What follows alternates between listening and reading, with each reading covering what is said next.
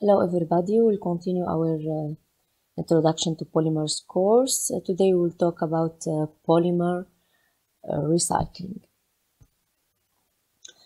In fact, with all the examples presented and listed in the previous lectures, absolutely you touch the importance of polymers according to their famous properties as inert and durable materials. These are excellent quality if you want to keep the polymer products, but if you want to throw them away, this is a big problem. So as I just said, the durability of polymers has big advantage as they are good materials to be used, but also big disadvantage. They cause an important environmental problem. So to solve this problem of environmental problem of polymers, there is two ways to treat polymers: by incineration or by recycling. For example, if we take the waste of polyethylene terephthalate, we can make hydrolysis and regenerate the monomer from this polymer, or we can make glycolysis and we can regenerate polyols, which could be used for other applications. If we take the take of tires recycling, the best way used in Lebanon is the incineration, especially when we are asking for بدنا نعيش, especially بلديون. So ما بعرف قديش فينا نعيش مع هالقد كم من pollution. أكيد في another way to recycle tires. The second one is the paving one. So instead of burning tires, it could be added to asphalt, giving rubberized asphalt concrete. And it's used in USA since 1970. So they take the tires and they cut it into small parts and it's mixed with the asphalt. The RIC advantages is cost effect because they give durable pavement which require less maintenance, safe for skid resistant surface and increase the shelf life of the asphalt color, so it's safe for driving. Thus, these RAC are environmentally friendly because they reduce the tire noises. كيف بتصير هيدا البنفيتس تبع ال RAC؟ In fact, لما نحط التايرز اللي هو الكاوتشوك اللي هو polymer, elastic polymer إذا بدكم inside الأسفلت. So لما يصير في عنا تمدد بالحرارة، هيدا البوليمر حيعمل تمدد، وبس يصير في عنا decrease للحرارة بيرجع هو بيتقلص. فإذا نحن بدنا نتخيله بتوين الأسفلت، فلما الأسفلت بس يتمدد ويرجع يتقلص يعمل كراكينج، سو هيدا البوليمر اللي هو محطوط in between حيخفف هيدا الشوك وحيعمل increase للشلف لايف تبع الأسفلت، يبطل يعمل كراكينج. نفس المبدأ هو اللي بنبقى حاطين البورد إذا بدكم تبع السيارة، كمان هو منزدله بلاستيسايزرز. الهدف منهم لما تعلى الحرارة بالسيارة أو لما تتقلص الحرارة ما يصير في كراكينج للبورد تبع السيارة، يعني هو هيدا البوليمر بيعمل absorbing للشوك وبيعمل حماية للبورد تبع السيارة. So the tires, instead of make incineration of tires, we can use them for paving. يا ريت بلبنان we will do this. كانت الطرقات عنا أفضل بكتير. If you go back to previous slides, you will mention the presence of this 3 arrows symbol. What are the meaning of these 3 arrows? These 3 arrows are related to polymer recycling. And each arrow represents one of the 3-step process that form this recycling loop. In fact, the first one represent the collection of materials to be recycled. If we want to start talking about recycling, the first step we need is to collect the materials to be recycled, separate them, and then clean them and sort them for sale to specific manufacturing facilities اللي هي مختصة بالريسايكلينج الاتش بارت. يعني احنا لما بناخد الزبالة أول ستيب لازم نحكي عن ريسايكلينج لازم نبلش من الفرز. أكيد هلا عم تسمعوا كتير بلبنان الفرز من المصدر. اوكي نحن بعدنا شوي بعيد عن هذا البوينت بس we should do this. يعني كل واحد لازم يبلش من نفسه من بيته ما يقول الحق على البلدية الحق على الدولة. هو لازم يعمل ستارتنج للسيبريشن بيعمل سيبريشن لكل شيء خاصه بالأكل.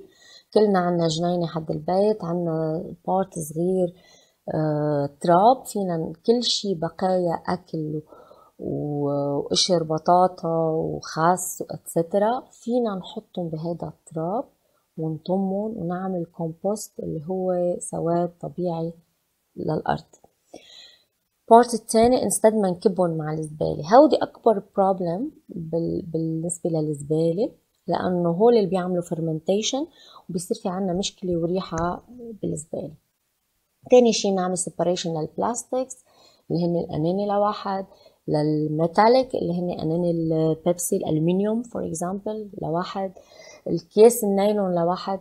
So if we start making this separation هيدا الفرز sorting تبع الزبالة بيكون excellent starting بلبنان.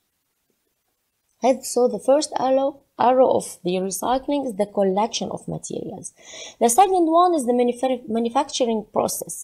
So the second arrow is the recycling of the recycling symbol is the processing or manufacturing of the recycled materials. So the collected one, we recycle them. And the third arrow is the reuse of these recycled materials. So when we talk about recycling, we have the collection, we have the manufacturing into new product, and the third arrow of the recycling loop is the reuse of recycled materials. أكيد you have already mentioned these samples in the previous lectures, and as I told you, I have the 6 commodities polymers اللي مطلوب منا نعرف اسمه abbreviation تبعه. هلأ نزيد علينا نعرف symbol of recycling لإله. يعني إذا بتاخدوا أي polymer product بالبيت عندكم وبتقلبوه you should see one of these symbols of these arrows 3 arrows recycling arrows with specific number. هودي كتير مهمين لأنه نحنا بنصير نعرف هول الماتيريالز اللي عم نستخدمهم قديش هن safe قديش نحنا بنقدر نستخدمهم إذا هن safe to preserve food etc. فإذا بتروحوا للتبرورات البلاستيك اللي عند ماما لازم يكون عليهم النمبر 5 لأنه النمبر 5 اللي هو البوليبروبيلين is the safest the most safe one for the plastics to conserve food inside in the fridge whatever they are hot or whatever they are cold. يعني إذا صبينا الأكل فيهم سخن or حطينا الأكل فيهم بالبراد they are safe. يعني هولي ما بيعملوا release للأديتيفز بالفود بيكون في عندي فود عم باكله safe. أكيد best way to preserve food هو بالإزاز بس إذا بدنا نتخلى عن الإزاز ومنروح لشي polymers the best one هو number 5 اللي هو البوليبروبيلين. كتير من أهاليكم بيجيبوا اللحمة for example أيام زمان هلا صارت كتير expensive ما بعرف مين منا بعد عم يشتري لحمة whatever بيجيبوها بالنايلون من عند اللحام. sometimes للجيش for example بيكون محطوط بهول الفوم البيض or سود اللي هن بوليستيرين.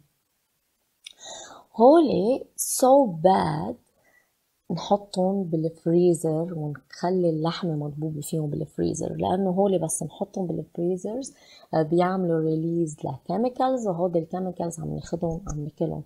so في specific zipper bags لينضب الفود فيهم، اللحمة والفود والخضار وأي شيء بالفريزرز، هن low density polyethylene اللي هن zipper bags number 4.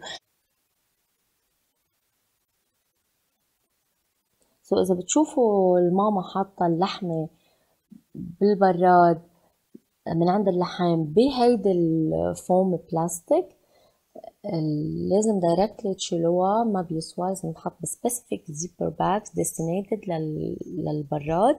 اذا بتتركوها فيو تايمز بالثلاجة شهر تقريبا بتلاقوا هيدا البلاستيك تبعها فتفت، او بحطوها بكيس النايلون اللي بيبقوا جايبينه من الكوب. اتس سو باد لانه كمان بيرجع بيعمل بفتفت وصود عمل ريليز لكل الكيميكالز ونحن عم ناكلها. so you have to pay attention. هلا نمبر 4 قلنا هو the best لنحطه بالفريزر low density polyethylene، ونحن بنعرف في عندي variety من the same polymer حاحكي عنهم بعدين properties تبع polymers. بس you should pay attention for all this and you should have the curiosity to know all these specific commodities polymers, their name, their abbreviations and also their recycling number. حتلاقوا بهيدي اللكتشر، مع هيدي اللكتشر في فيديو أنا رح حطه. هيدا الفيديو هو في هودي الكوموديتيز بوليمرز محطوط اسمهم والنمبر تبعهم والابريفيشن لإلهم، ومحطوط بشو بنستخدمهم before recycling و after recycling. so أنا بدي منكم تحضروه، هو لأنه بس تحضروا بتبقى الصورة براسكم، بتصيروا تعرفوا أكتر بأي applications هم مستخدمين before و after. أنا بدي منكم at least تعرفوا لكل polymer 1 or 2 applications before and after recycling. And you should keep into your minds the 3 R's of recycling. The first one, we have to reduce waste, we have to use the polymers that can be used for many times, or use another materials instead of polymers. يعني ما تستخدموا disposable polymers اللي نستخدمهم just for once ومنكبهم من كبايات من ملاعق من شوك لما نروح نعمل picnic. في polymers which can be cleaned and used many times, it's better. The second R هو reuse and the last one recycle. Please start recycling.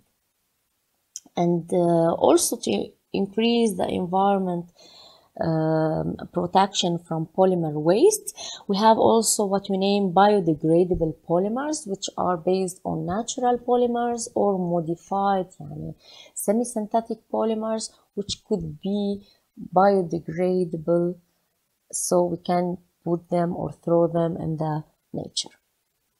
And please recycle or we will have a polymer planet.